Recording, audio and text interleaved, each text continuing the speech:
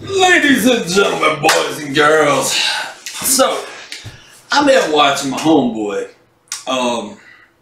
No, not Trump, but Mr. the Dr. Tony Hughes. And as I was studying the medical journal of the American Medical Association to catch up on how many people the doctors have killed, I stumbled upon Mr. Hughes, and he was talking about, well, something very interesting. I said, well, no, it wasn't ladyboys. Hey, y'all, let me tell y'all something. I have dealt with, talked to, done business with damn near everybody in this industry when it comes to supplementation, nutrition. I've had a very unique experience with damn near everybody.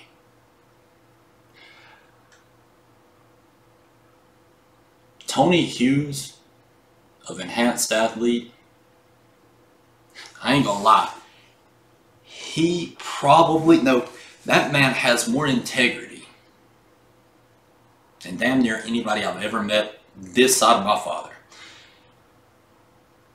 And I mean that in every sense of the way. I've never been able to get him to say a bad word about any human being alive.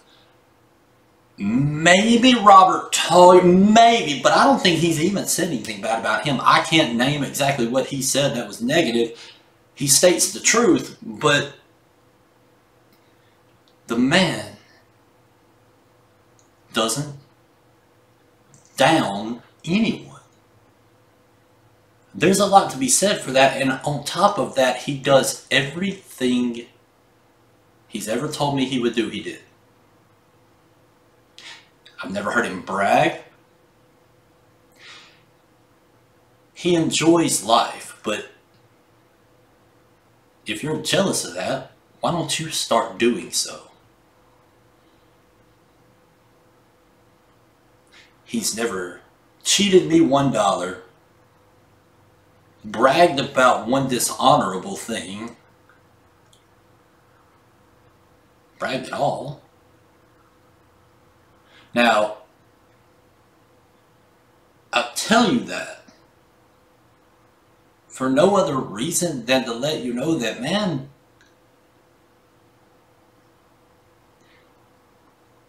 he's stumbling on some things right now that my dad taught me about starting when I was 13. My dad started a nutrition company when I was 13 years old. He was a hypnotherapist. That man walked in the living room and he said, y'all, I'm not helping as many people as I could. You see, the mind can work as clearly as you wish. But if you don't get enough vitamin C, I'm afraid you still get scurvy. And if you don't get enough vitamin D, you're going to get rickets. I can be helping more people than I currently am. We're going to start a nutrition company, guys. We're going to be broke for a while. And he walks out. We got a 3-story house on the river. I look at Mom and I'm like, you married him? Hell, I don't know nothing about it. But that's my dad. My dad finds the way he wishes to serve the community.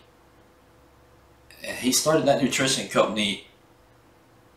Within a few years, he was shipping to all 50 states, 7 other countries, and never touched the internet. Let that kick around in your brain for a minute, boy. Never got a loan either, I don't think.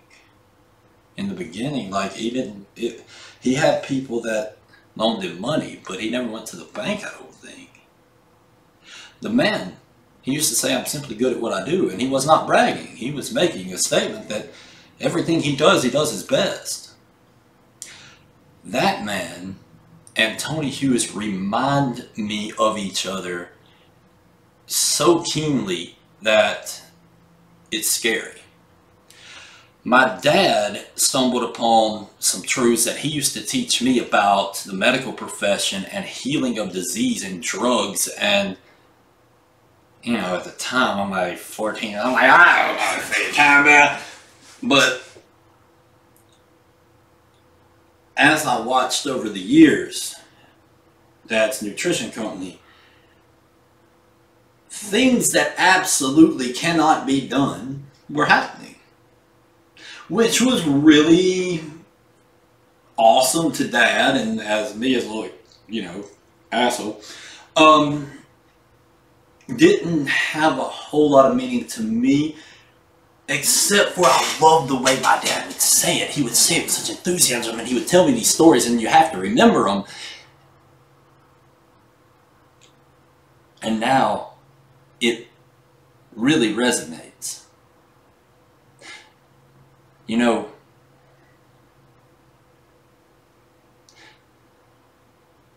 when you see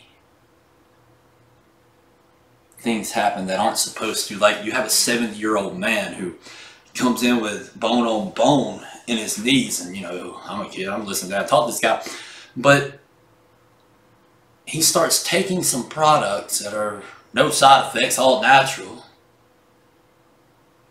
6 months later, he comes back in, he said, I went and saw my doctor today, and Dad's like, well, how'd checkup go? He said, I just wanted to tell you that I have a 1/4 inch of cartilage in both my knees. I was bone on bone. He was looking to do the surgery, and I said, Doc, do you think we could check out one more time before we do the surgery? The doctor said, well, I'm not sure why you would want to do that. And he said, I jumped down off the little thing in his office, and I squatted down, touched the floor, and stood back up and said, I just want one more x-ray. He brought the x-rays in. One, he's bone on bone. The other one, he has a 1/4 inch of cartilage in both his knees. They were going to do a double knee replacement surgery. Now, I'm sure that was pure coincidence and had nothing to do with the products he took, considering he was 70 years old. It took him 70 years to wear that cartilage out. The doctor said he misdiagnosed. You gonna cut on a man you misdiagnosed? How many times did you take an x-ray? Sorry. It's a little funny. That's a lot of funny. But nonetheless, things like that. When Dad gets a call from a woman that says, Mr. Williams, I wanted to tell you, my bypasses failed. Excuse me? My bypasses, they failed. The ones that they put in around the blockage going to my heart.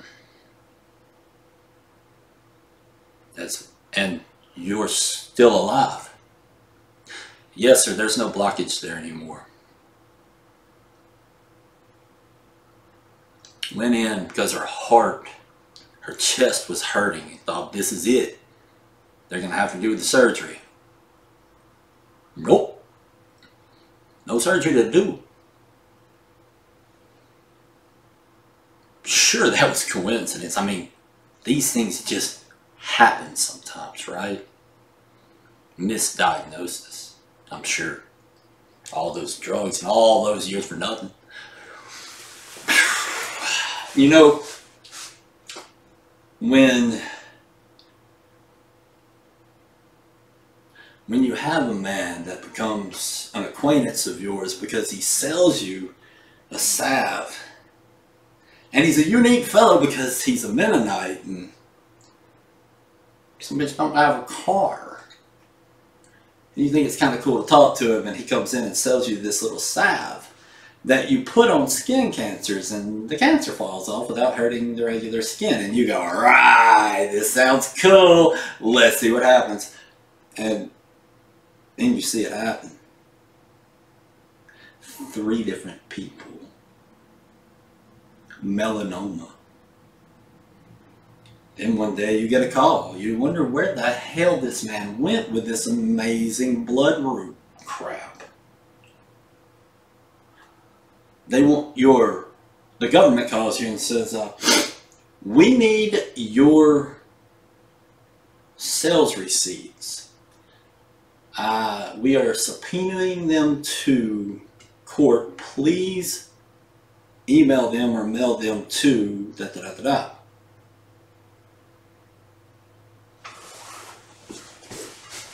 They put my Amish buddy in prison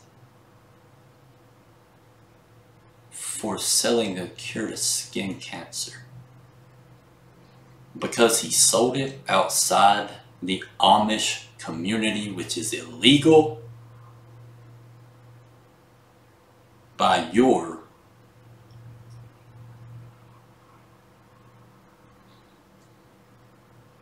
authorities in power, DEA, FDA, ABC, LSD, I don't know. You know, when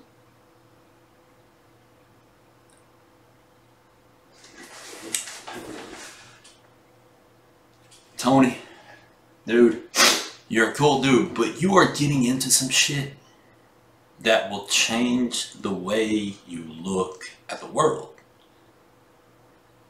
I saw the passion that you had in your eyes when you talked about that, and I thought, oh shit, you about to do it now, bro. It doesn't take but one time when you see a woman that her child is put on chemotherapy and radiation, and about halfway through the chemo, her and her son and her husband decide that they can't do it anymore, and her child just doesn't want any more of the poison.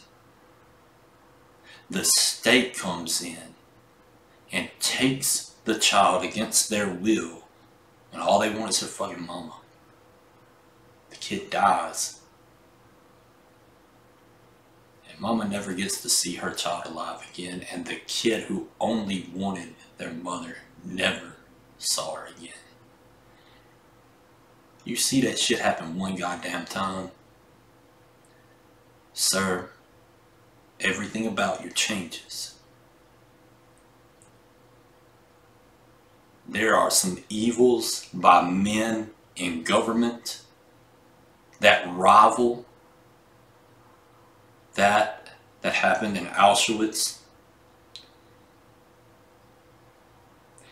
It's a sick fucking place and a sick state when your state becomes the murderer of children. I will never, ever be able to deal with that again. How they made it, I don't know, but I know that they were shells of humans that I met, and it was terrible.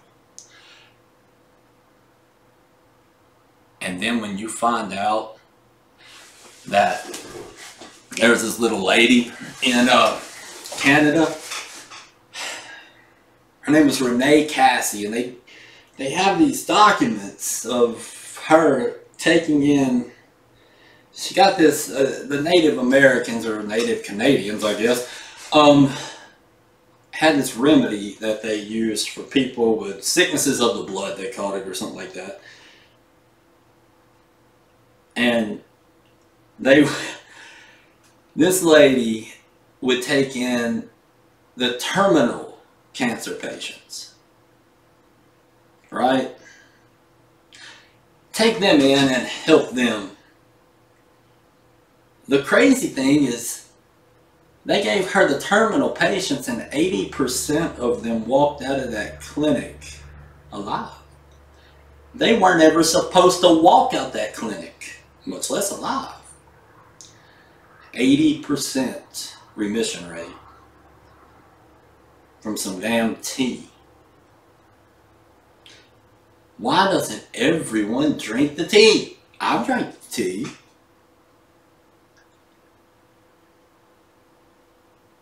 Well, for some crazy reason, whenever her clinic shut down, burnt to the ground by the Canadian Ministry of Health.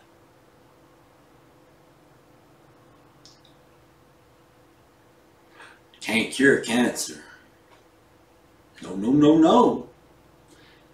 It would bankrupt society overnight. What would happen to all those nurses and all those doctors and all those cancer walks and all those big ass buildings? It's the #2 biggest moneymaker in the world. Cure that shit? No. Have another soft drink. For real. You shake it, it blows up. That's not a bomb, that's a drink. Drink some. Acidify your body a little more, so you can be one of their casualties. Mr. Hughes, you are dealing with a business that is not only the #2 biggest moneymaker in the world. These people are so badass, they killed 210,000 Americans. In 2011, they wrote it down, put it in a book, and published that for everyone to read, called the Journal of the American Medical Association. Don't believe me? Look that shit up. 210,000 Americans died at their hands taking drugs properly and unnecessary surgeries. These are not overdoses. They took them the way they were supposed to, and the drugs killed them. How many died on 9/11?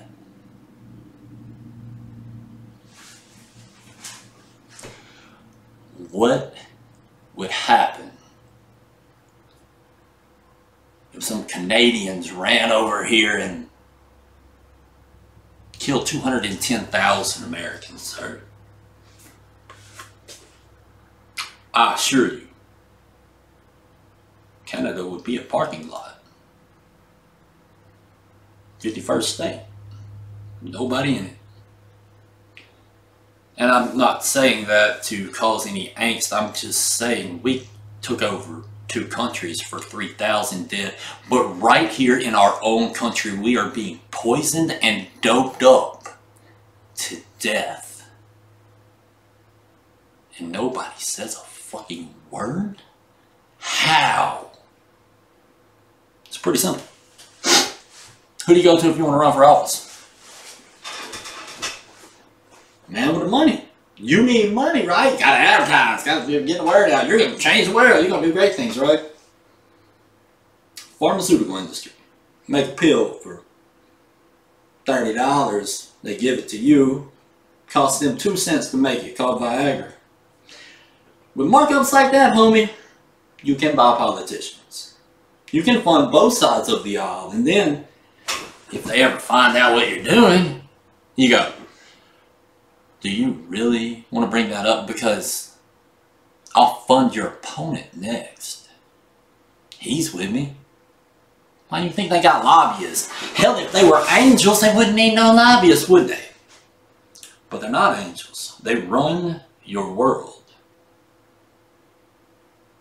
Think about it.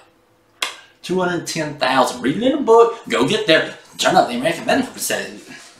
Justify it any way you wish. Well, they were elderly. They were going to die anyway. No, they weren't. Those were the people that took it right and died from the dope, dumbass. That's what the book states.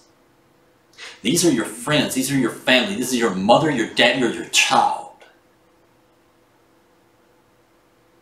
But be very, very clear. When you kill 210,000 people a year of your own people, one more notch on your damn bedpost ain't that big of a deal. So, Mr. Hughes, I have watched you search for the truth for years now.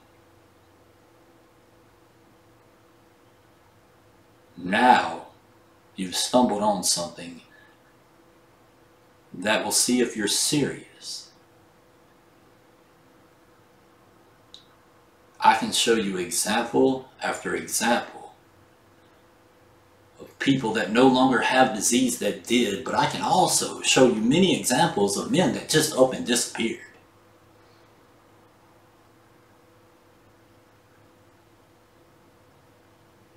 It's not a warning, it's something to consider. And if you would like, I know somebody with a plan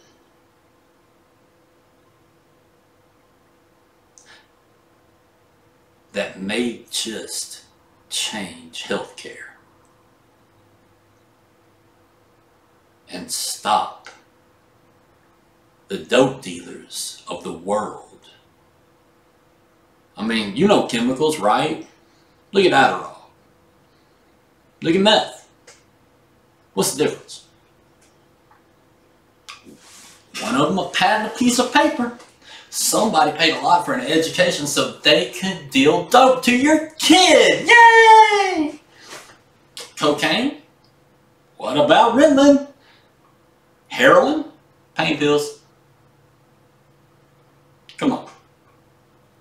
If it works on the streets, it'll work in a dope house.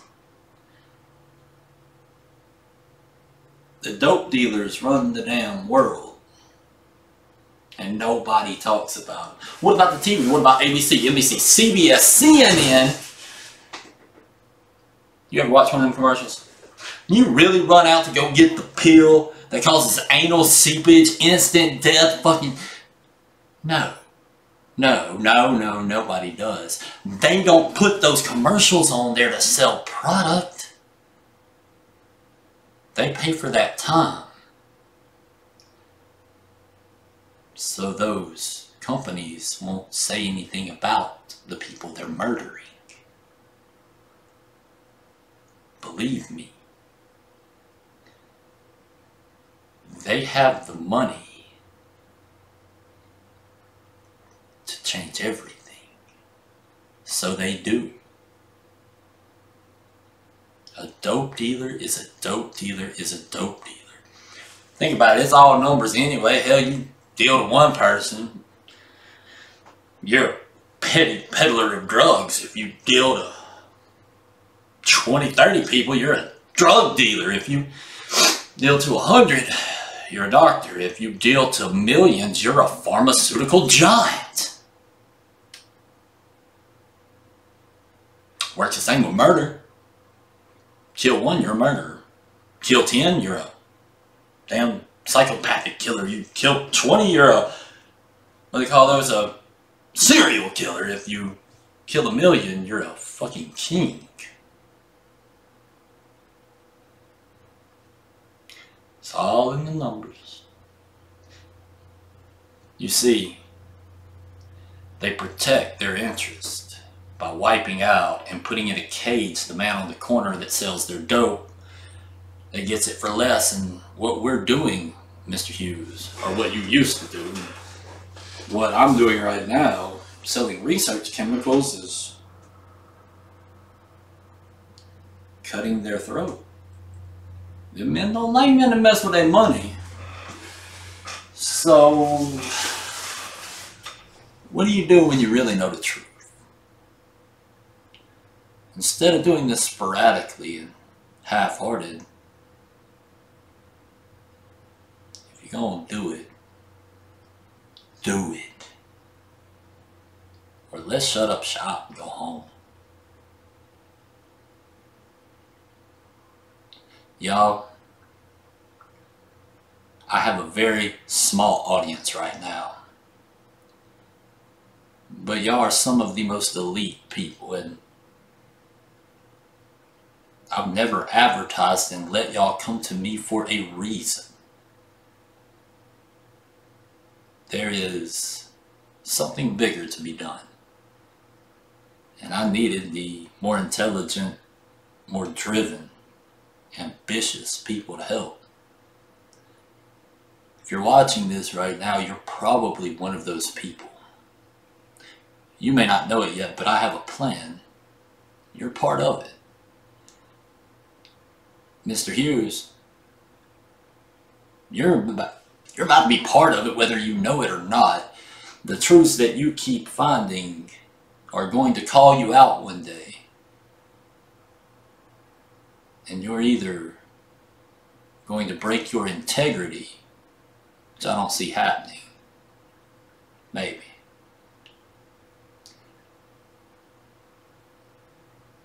Or you're going to stand up and look Hitler in his eyes.